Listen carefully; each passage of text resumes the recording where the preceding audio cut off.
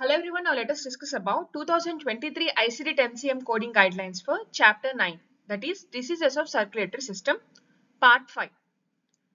In the current session, we will be discussing the guidelines regarding the intraoperative and postoperative procedural cerebrovascular accident and sequelae of cerebrovascular accident. By this, we will complete the guidelines for chapter 9.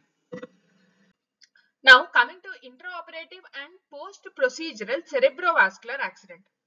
In order to code these codes, the medical record documentation should clearly specify the cause and effect relationship. It should clearly specify the cause and effect relationship between the medical intervention, that is particular procedure, and the cerebrovascular accident. That is, the cerebrovascular accident must result from that procedure. Then only you can code the intraoperative cerebrovascular accident or post-procedural cerebrovascular accident codes. Proper code assignment depends on whether it was an infraction or hemorrhage, or whether it occurred intraoperatively or postoperatively. And if it was a cerebral hemorrhage, code assignment depends on the type of procedure performed. So these are the points that must be taken into consideration. It depends on whether it is an infraction or hemorrhage. Cerebrovascular accident can be an infraction or a hemorrhage, or whether it has occurred intraoperatively, that is during the procedure, or after the completion of the procedure, that is postoperatively. If it was a cerebral hemorrhage, it is further categorized based upon the type of procedure performed. These are the points that must be taken into consideration while we are assigning the codes. Now coming to the various categories of cerebrovascular accident. The subseries or category I60 to I62, it deals with non-traumatic intracranial hemorrhage. Whereas the category I63, it deals with cerebral infractions. And the categories I65 to I66, they deal with occlusion and stenosis of precerebral and cerebral arteries not resulting in infraction. Next, I67 to I68, it deals with other cerebrovascular diseases. And finally, I69 series, they deal with the sequelae of cerebrovascular diseases. That is the late effect. We have separate guidelines for sequelae also that we will discuss in the current session. And whenever we are coding the cerebrovascular diseases that come under the category I60 to I69, whenever we are coding these codes, you need to use additional code. You need to use the additional code to identify the presence of alcohol abuse and dependence, which is given by the subcategory F10, and exposure to environmental tobacco smoke given by the code Z77.22, history of tobacco dependence given by the code Z87.891, and hypertension codes which come under the category I10 to I16, occupational exposure to environmental tobacco smoke given by the code Z57.31, tobacco dependence given by the category F17 series, and tobacco use given by Z72.0 code. These are the additional conditions that must be coded in addition to cerebrovascular diseases. Whenever we are coding the cerebrovascular disease, if the patient has any of these conditions, you need to code them additionally. And here you have excludes one note, that is you cannot code together I60 to I69 series with S06. These are non-traumatic. You cannot code traumatic intracranial hemorrhage along with cerebrovascular accidents because cerebrovascular accidents are non-traumatic. Hence it is indicated by excludes one. Excludes one note means you cannot code these two conditions together. Now let us see an example. A cardiologist performed an aortic valve replacement on a patient with severe aortic valve stenosis. And the patient had a history of atrial fibrillation and has been on anticoagulation therapy, which was discontinued according to the guidelines because he was performing a procedure. The physician asked the patient to discontinue the anticoagulation therapy. And during the procedure, cardiologists documented there was a sudden drop During the procedure, the cardiologist documented that there was a sudden drop in the patient's blood pressure and hemodynamic instability. Cardiologist discontinued the procedure, which he stated in the report was due to an intraoperative cerebrovascular infraction. Here, the physician, the provider, is documenting a cause and effect relationship between the procedure and the cerebrovascular accident. That he said that it is an intraoperative cerebral vascular infraction that has occurred during a cardiovascular surgery, cardiac surgery. So the appropriate code is I97.810. Intraoperative cerebrovascular infraction during a cardiac surgery. Now coming to the next final guideline, that is sequelae of cerebrovascular diseases. And whenever we are coding the sequelae of cerebrovascular diseases, there are three categories that must be taken into consideration, or the guidelines are categorized into three types. The first one is guidelines regarding the category I69, sequelae of cerebrovascular disease. Next, codes from category I69 with codes from I60 to I67.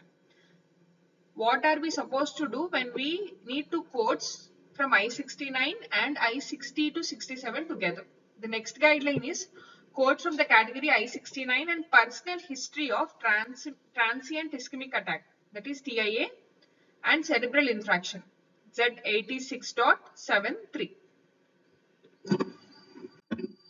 Now coming to the category I69, sequelae of cerebrovascular diseases. The category I69 is used to indicate conditions. I69 is used to indicate that conditions classifiable to categories I60 to I67. There are certain conditions that come under the categories I60 to I67. But if these conditions, if they occur as a late effect or as a cause of sequelae, then you need to code I69 series. The category I69 is used to indicate conditions classifiable to categories I60 to I67 as a cause of sequelae, that is neurological deficits themselves classified elsewhere. And these late effects include neurological deficits that are persistent. Late effect means that remain or that are persistent after the initial onset of conditions that are classifiable to I60 to I67. And the neurological deficits caused by cerebrovascular disease may be present from the onset or may arise at any time. It may be present from the beginning or may arise at any time after the onset of the condition that is classifiable to I60 to I67. Now, codes from the category I69, that is nothing but the sequelae of cerebrovascular diseases that specify hemiplegia, hemiparesis and monoplegia. They identify whether dominant or non-dominant site is affected. These codes, they are categorized based upon separate codes for dominant site, non-dominant site in such way.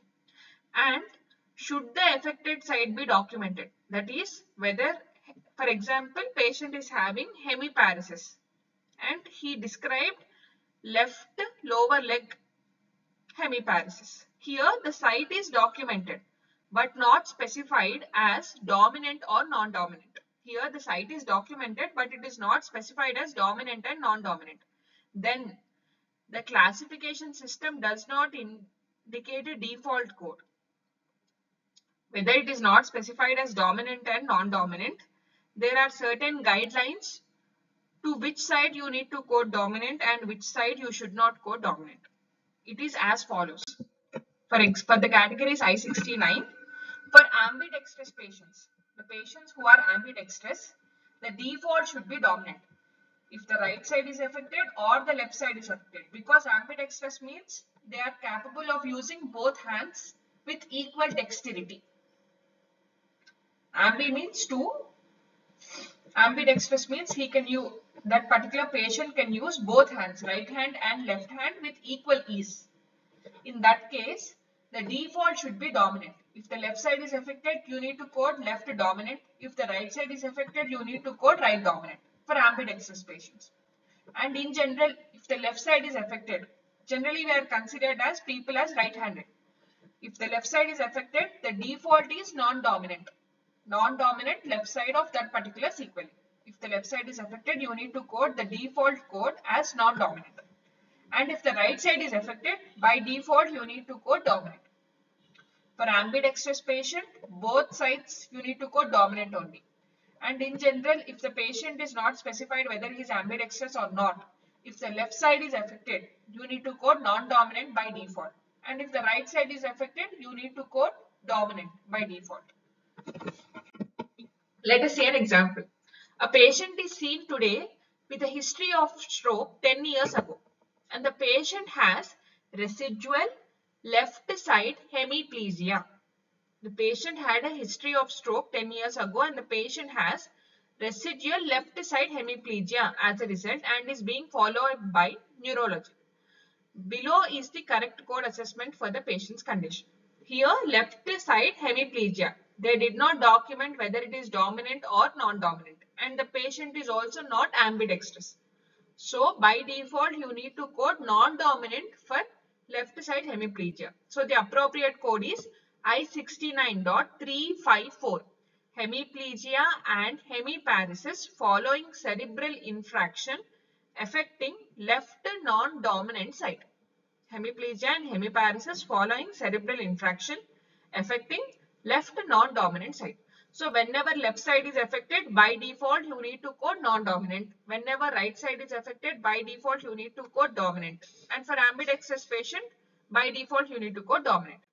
Let us see one more example. Patient present with a previous history of non-traumatic intracerebral hemorrhage with a residual hemiplegia. Here also residual hemiplegia affecting right side. Because the documentation does not clearly specify the right side is dominant or non-dominant, by default you need to code dominant. So the correct code for this scenario is I69.151. Hemiplegia and hemiparesis following non-traumatic intracerebral hemorrhage affecting right dominant side. Right dominant side. Now let us see a couple of more examples. Patient presents with a history of cerebral infraction with residual monoplegia of lower limb affecting the left side. Left side means non-dominant. Appropriate code is I69.344. Monoplegia of lower limb following cerebral infraction affecting left dominant side. Now let us see ambidextrous patient. Ambidextrous patient presents with a history of non-traumatic subarachnoid hemorrhage with residual hemiplegia affecting the left side. Generally, left side means we are coding non-dominant. But for ambidextrous patient, whether right side is affected or left side is affected, by default you need to code dominant. So the appropriate code is I69.052. Hemiplegia and hemiparesis following non-traumatic subarachnoid hemorrhage affecting left dominant side. Now let us see the next guideline. Whether we have to code codes from the category I69 with codes from the categories I60 to I67. So the guideline is codes from the category I69 may be assigned on a healthcare record with codes from I60 to I67. That is, you can code in conjunction with these codes. If the patient has a current cerebrovascular disease and deficits from an old cerebrovascular accident, he need to have a sequelae, late effect, and also if he has a current cerebrovascular disease, then you can code codes from the category I69 and I60 to 67 together. Let us see an example. Patient was admitted, status post CVA, cerebrovascular accident due to thrombosis of an unknown cerebral artery. 1 week ago. 1 week ago, he is having a new current cerebrovascular disease and had a history. Patient had a history of CVA with left hemiparesis. This is a late effect. He presents with left side hemiparesis and is right-handed. Patient is right-handed. Below is the correct, what is the correct code? The reason for admission is status post CVA due to thrombosis of an unknown cerebral artery 1 week ago. This is the reason for visit. So first the code should be I63.30, cerebral infraction due to thrombosis of unspecified cerebral artery. Next, he is having a late effect, I69.354, left side hemiparesis and the patient is right-handed. So you need to code non-dominant for left side hemiparesis. Appropriate code is I69.354, hemiplegia and hemiparesis following cerebral infraction affecting left non-dominant side. So you can code together I63.30 and I69.354, provided if the patient has a current cerebrovascular disease and deficits from an old cerebrovascular disease. Now let us see the final guideline. Codes from the category I69 and the personal history of transient ischemic attack TIA and cerebral infraction, which is given by the code Z86.73. The guideline is codes from the category I69 should not be assigned. Codes from the category I69 should not be assigned if the patient does not have any neurological deficits. That is, you cannot code together I69 and Z86.73 together. Let us see an example. Patient presents with a history of cerebral infraction. She has residual dysphagia and she is being treated with neurology. Here, patient had a history. So you should not code the history code because she is having residual dysphagia and she is undergoing treatment for that. Appropriate code should be I69.321, dysphagia following cerebral infraction. Let us see one more example.